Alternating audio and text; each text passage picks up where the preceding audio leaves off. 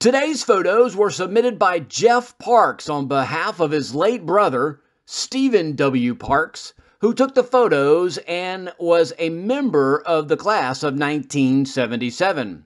The photos are from the October the 16th, 1976 game versus Duke in Death Valley.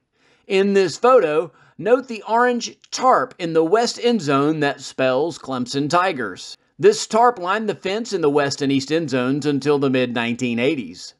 Also note that there is no scoreboard on the top of the West Endzone, as it was not added until the 1980 season. In this photo, you can see the Tigers gathering at the top of the hill. Note that in this era, Clemson students did not occupy the hill, as it was used more for families, some of which would bring blankets to lay down on the hill so they could sit.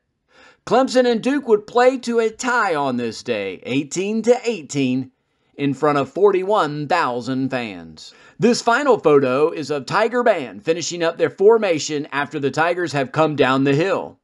I always enjoy photos of the south stands prior to the upper deck, as you get a great visual of Cemetery Hill and the massive trees that overlook Memorial Stadium.